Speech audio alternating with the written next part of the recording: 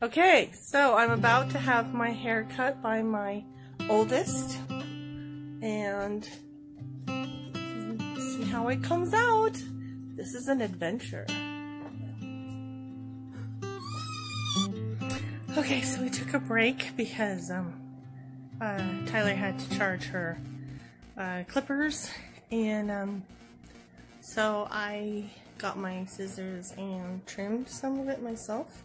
It still needs her clippers to like fix stuff, and there's a good chance she's gonna be mad when she finds out I did some trimming. Maybe not. We'll find out. Oh yeah, for the record, obviously it's not done, so it's gonna be a bit messy. So, kind of like that. And like that.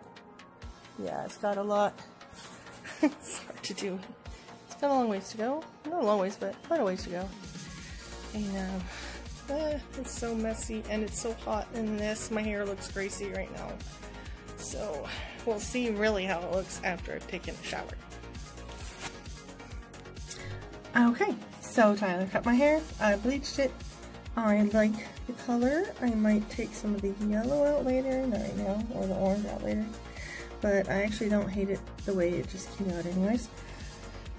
And then I love the way the haircut feels. It feels so amazing. I feel like I'm flying. It just feels good. I think if my head really needed the break. She just took it all off all around. So the only long hair is here on the top. And I can do whatever with it. I don't know if she's cut other people's hair before. Anyways, turns out like I have acne like all on the back of my head right here. So this is probably really good because now this can get aired and heal up. I hope.